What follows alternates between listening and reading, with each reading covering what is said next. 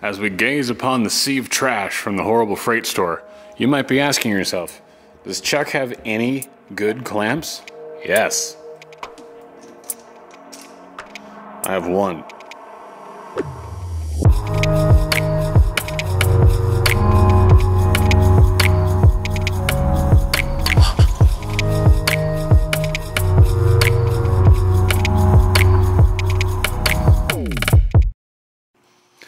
Welcome back to Pale Dog Tool Company. Today we are making clamp racks, and this video is going to be mostly the same as every other clamp rack video there is, with one tiny little bit of difference. First, when you look up clamp racks or see anything about them or see videos or whatever, there's basically two styles. One is a long piece of wood with slats cut in it, and then these just kind of go into those slots and then sit up against the wall, which I think is a massive waste of wall space. The second version is where they all stack on top of each other, which is the kind that we're gonna do today. The difference is, I've got a bunch of cheap clamps. I don't have a lot of them. I would like to get more. I would like to get better clamps. So instead of doing a rack that over time, as I get different clamps, basically have to remake the rack every time. So what I'm gonna do is small French cleat individual racks for each of these. That way when Chuck grows up and gets big boy clamps, all he has to do, I just add to it. I don't have to rebuild my clamp rack. So we're just gonna cut up some plywood and get to it. And let's see if we can ruin a good song while we're at it.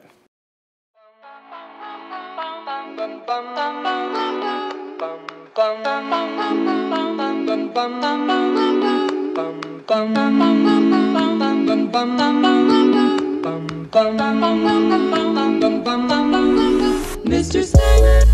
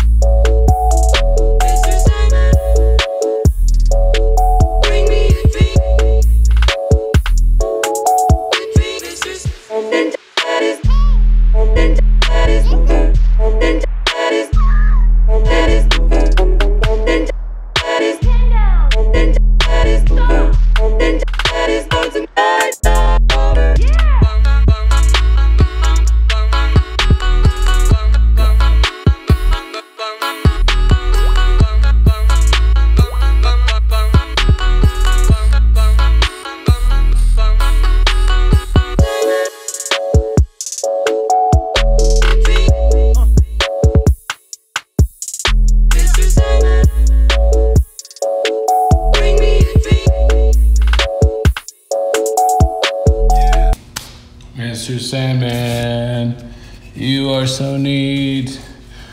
Bring me some beer and something to eat.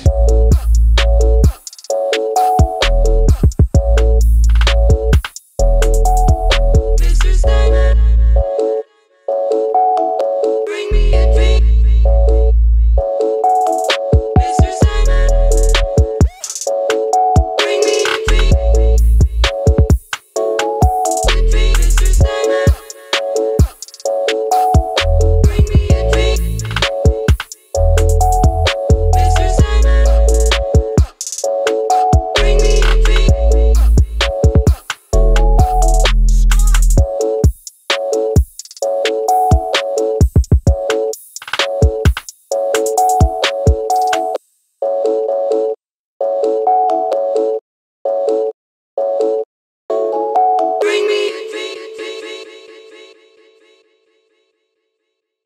All right, there we are. From drawing to printed template to final product. These were pretty easy to make. It was a little bit time consuming.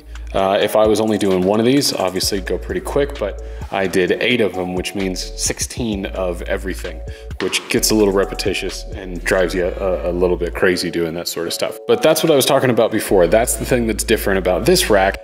This is the only one I've seen where it's specific, it's just for those individual clamps. So I can just grab the whole thing and bring it to my workstation or my workbench or do whatever I'm doing with it. And as I get more clamps and as I get better clamps and I buy some actual big boy tools, I've got a bunch of these left over so that I can make the correct racks for them and I don't have to rebuild my entire rack. So yeah, that's it. Let me know what you think. This seems like a good system for me, but I don't know, maybe it isn't. Maybe I'm an idiot. Until next time, thanks for watching. Goodbye.